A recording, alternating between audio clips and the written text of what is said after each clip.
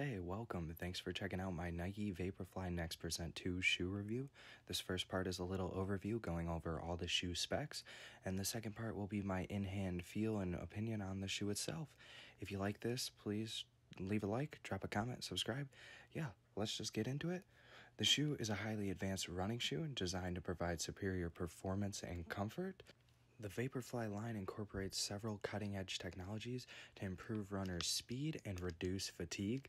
Key features of the Vaporfly include the ZoomX Foam, which is a highly responsive lightweight energy foam, a carbon fiber plate within the midsole designed to provide a spring-like effect, a fly knit upper made of a breathable, lightweight fabric that conforms to the shape of your foot, and lastly, a unique traction pattern that provides excellent grip on a wide variety of surfaces.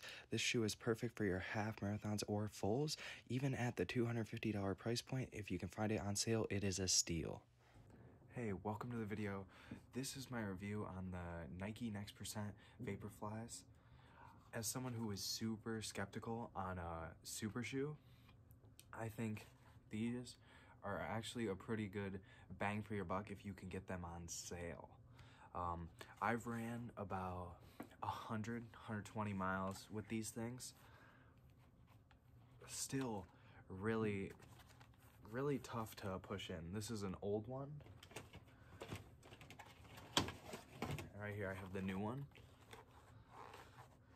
You can see this one is a lot harder, especially in the toe area, the front edge, while this one is a little easier but still has a huge amount of spring to it. I started with these as I wanted to go faster on my marathon. I thought this would help out, and I wanted to get a little bit of experience on this shoe first. So I started with 2 speed days of 5 miles plus 2 mile cool downs, or a mile before, a mile after, warm-up cool down on both of those run. And I would definitely recommend trying out the shoe before you just lace it up for a race if you have no experience with a super shoe, as these feel incredibly different. I normally run in New Balance Rebel 2 right here.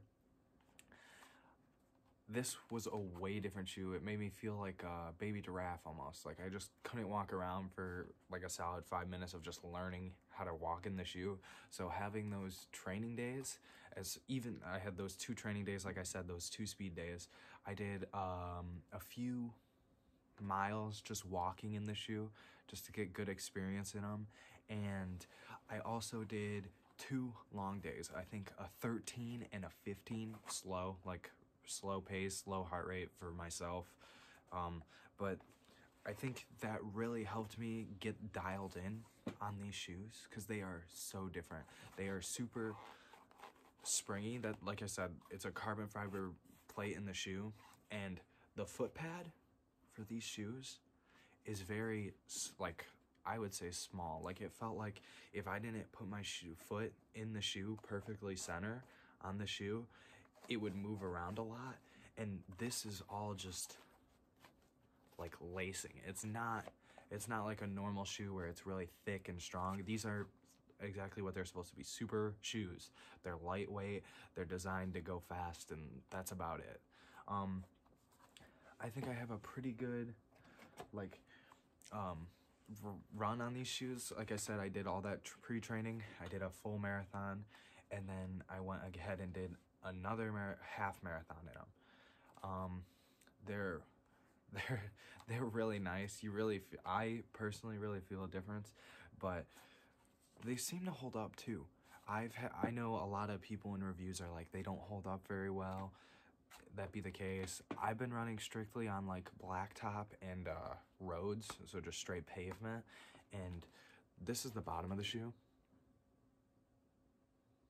As you can see, there's a bunch of wear here, and then somewhere in there. They definitely get chalked up pretty fast. But like I said, I've been running straight blacktop and pavement, no treadmill, no dirt roads, nothing like that. I don't even, like, besides for that walk I did, don't even walk around in them. Like, I lace them up right before, basically. There's a couple, like, gaps, like, very small on the seam. I don't know, you can't see it on that one. like very little starting down here, like right where this meets. Just very few, very small.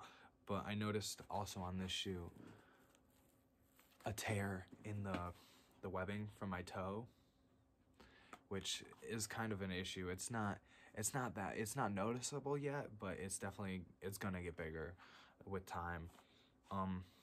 Yeah, and then this is the other one. As you can see, they're both pretty destroyed, but I don't know, they're still holding up. I know, like, I don't know how to get the good squish.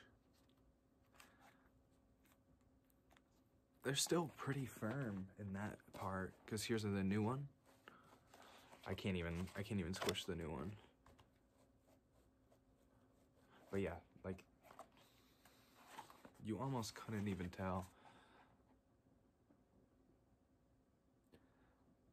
This one's just a little faded because of how much I've ran in it, but I bought these because they were on sale. Honestly, that is the only time I'd probably recommend one of these. I got them off StockX, which I'm not sponsored, by the way, obviously. You can't see it, it's backwards. I'll put it up, but it's from StockX. I paid $135, and with sales tax and shipping, it came to $164. So I would definitely recommend trying to find these shoes on StockX, or just anywhere. I know Dick's Sporting Goods was the first place I got these the first time, and they were $150, $160 as well. So honestly, I think anything under $180 for these shoes is not bad. I personally would not pay $250 for this thing. I don't think the hype is there for it. The laces are very interesting too. They're I don't even know how to describe it. They're not like normal laces whatsoever. They're like kind of like auto-locking laces with that pattern, and but they don't tangle. I haven't noticed any tangling. Normally with my New Balance Rebel 2s or the Saucony Triumphs that I have, they tangle a lot. These, I can almost always untie them immediately. They're almost like a braided cable like I showed. The aglet is kind of customized if you care about that. They just look good. They're good running shoes. I don't know. Their quality. This is the bottom of the brand new one in comparison to the old one. As you can see, it's really faded near the bottom right here, and then where your forefoot touches the shoe right there. The tops lost a lot up here.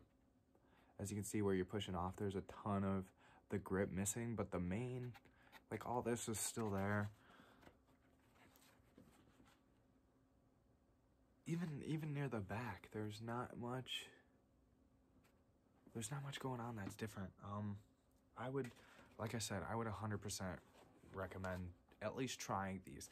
The closest shoe that I've worn to this is the Nike or the New Balance Rebel 2.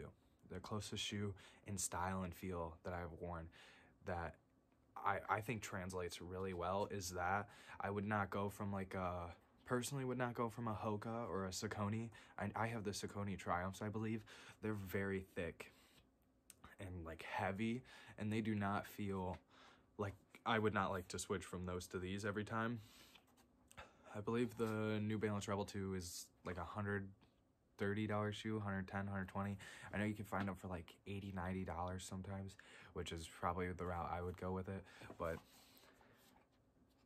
I would definitely recommend this as you give it a try if you can find it anywhere from $135 to $180. I would not go any higher with these. They're really nice, but you're not gonna wear them all the time, unless you're just running races constantly. I run like 3 races a year if I'm feeling it, just because I don't want to spend the money on it. But they'll definitely make you feel insane. That it's really, that one's the old one.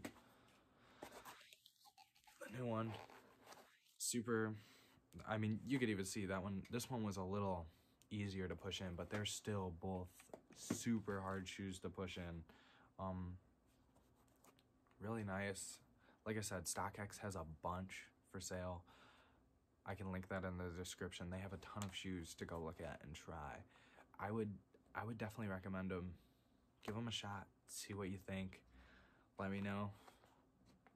Yeah, I think that's about it though. Thanks for watching. Hopefully this helped you a little bit, but that was my experience with the shoes.